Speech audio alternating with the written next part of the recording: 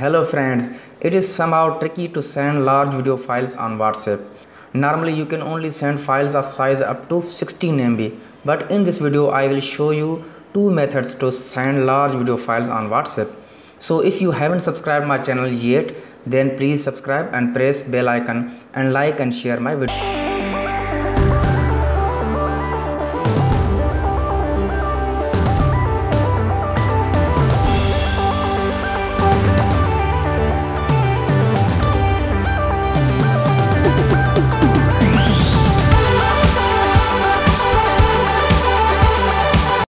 Friends, normally you are allowed to share a video file of size 16 MB. So to share a long video, you have to convert it first in low quality so that you will be able to send maximum part of the video. Still, you will be restricted to 16 MB. Without using any third-party tool, you can still send your video file of size up to 100 MB. To do this, you have to share your file as a document.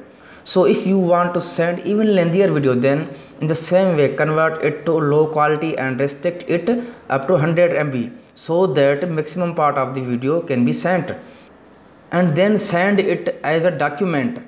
If it is not sending, then you can rename your video file with extension of doc in the file manager, but still you are restricted up to 100 MB.